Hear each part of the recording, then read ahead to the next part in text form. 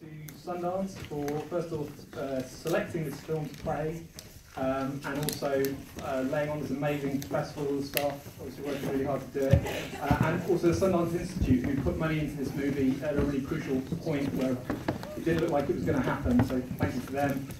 Also to CNN Films, who are the majority funders of this film, and Raw, who are the production company behind it, and the production team who are here today.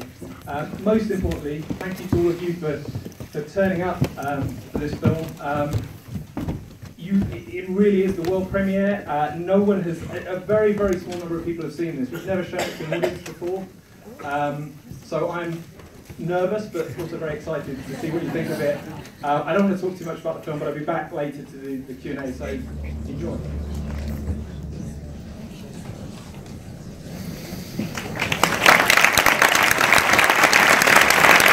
Please join me in welcoming back Wardle.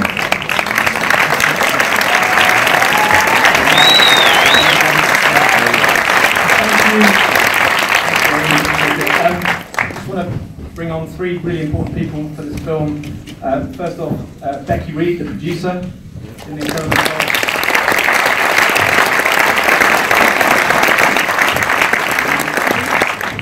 And then David and Bobby. Thank you.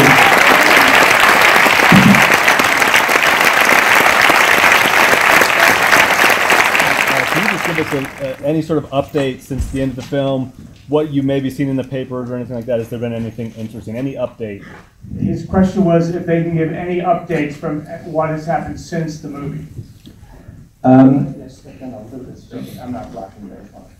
So the papers have been really about 10,000 pages, 10,500 pages have been released.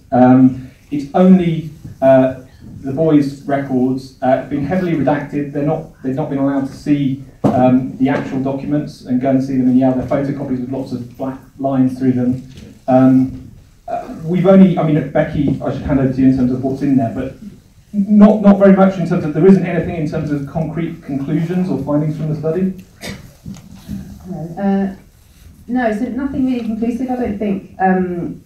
Lots of sort of intra-twin comparisons about the boys and interviews with their parents and their families, minutes, lots of meeting minutes about what this could all possibly mean. So hypotheses, I think, that they were trying to formulate conclusions about what this stuff that wasn't relating to any of the other twins, so there was no sort of overarching conclusive anything, really. Yeah, I'll pass over to you guys in just a sec, but basically it's just a lot of scientists sitting around in a room 20 years on trying to work out if there was anything in their study and discussion, but no formal conclusion. It hasn't been written up as a study.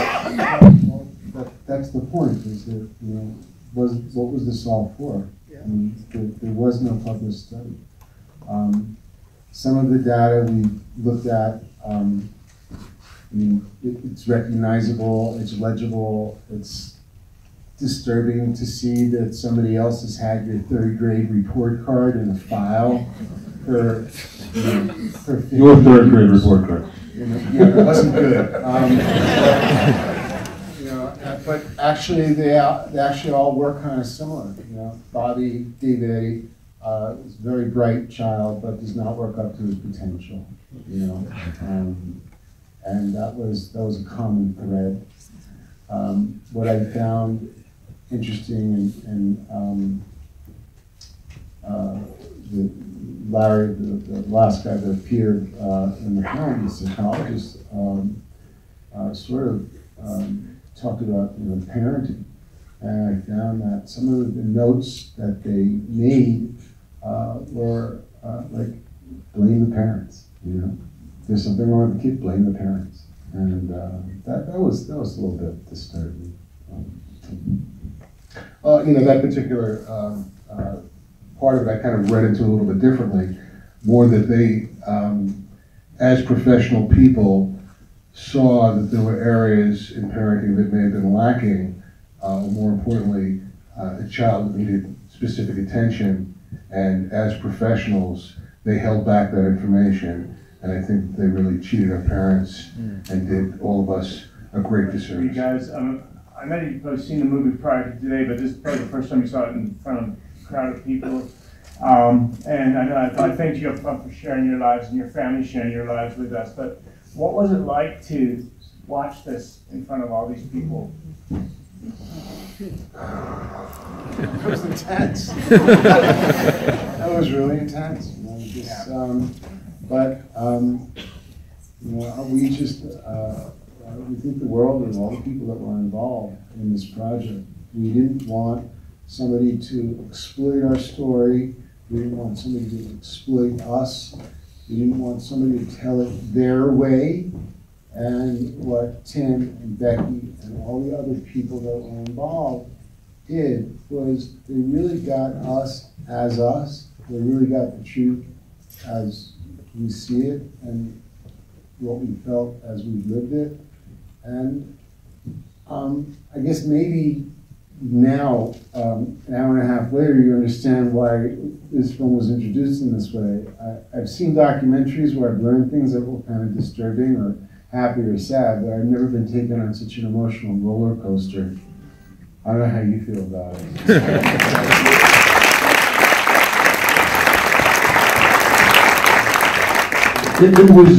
It was tough to watch, but as hard as it was to watch, I think they did an unbelievable job of bringing Eddie, his memory really back with us. And as tough as it was just beautifully done, and we thank you for that. The question was, what are you hoping will come out of this film as a result, and you know, from the publicity that surrounds it? What do you want to happen? Microphones all over the place. Well, I think that it's very important that it brought to light just what happened and how tragic it was. I do hope that the board does the right thing and reunites any twins that may be out there that don't know about it. And I think that they owe some sort of retribution to those of us that were separated, and they referred to us as participants. We weren't participants, we were victims. It's worth mentioning that I think a really important detail of this is that neither of the boys, and as far as I know, none of the people in the study have ever received any kind of apology from anyone. In any way, shape, or form, even if, you know, sorry about that, guys, you know, nothing. Yeah. How were the dynamics with your sisters changed as a result of you discovering each other? The question was, how did the dynamics with your sisters change since you discovered each other? You know what, I think it wasn't so much the change in the dynamics of the relationships with the sisters as it was the sisters were the control group. That was it. Let's just take 3 genetically dissimilar children, about 3 years older, and place them in this home. Now we've studied them, we know these homes, we visited these homes. Now we've got the control group. Let's put the experimental group in. Now let's put the genetically identical boys in these homes. And we'll look at the girls, you know, but let's see what happens. So that's what the purpose was. I mean, this was really well thought out. And I don't want to say, well, it's fine for me to say whatever I want, right? That evil scheme, like, you know, this was not something that was not well thought out. So, you know, we have relationships with our sisters, and I have a little brother, named Joel. He's not so little anymore. And something we were talking about today was, you know, he was a little afraid, you know, when we met. That he was a little bit afraid, you know, when we met, that like he was going to lose, you know, me too. I found my brother.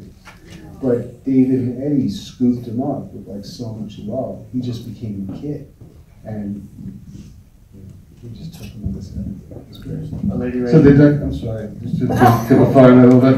The dynamics initially, it was kind of a cross-pollination of family.